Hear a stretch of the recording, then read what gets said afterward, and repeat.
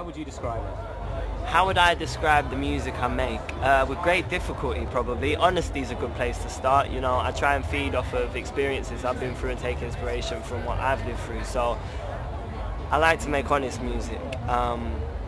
Apart from that, you know, there's a lot of different influences in it. First and foremost, I'm a rapper, so I rap, but there's a lot of melodic parts to the music, and I listen to a lot of different stuff like trip hop. I love singer-songwriters, rock. Don't listen to any heavy metal, so don't expect to hear any heavy metal influences, but yeah. So when you're writing a song, what's your process? I mean, what do you go through? Is it just sort of knuckles down and try and get it, or is it all sort of inspiration as it comes to you? When I write a song, the process changes all the time. You know, sometimes I'll just be whistling and I'll come up with a melody, which is where I'll start. Other times I'll think of a phrase and I'll get the words, and that's where I'll start. Other times I'll get sent a beat from a producer and I'll just work around that, so it changes every time. You just come off stage at Jerseylive. That was quite a reaction on there. How was that for you?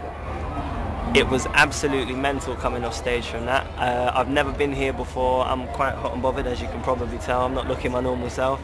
But yeah, to come here for the first time and get a reaction like that, you know, to see how the music's travelled is wicked.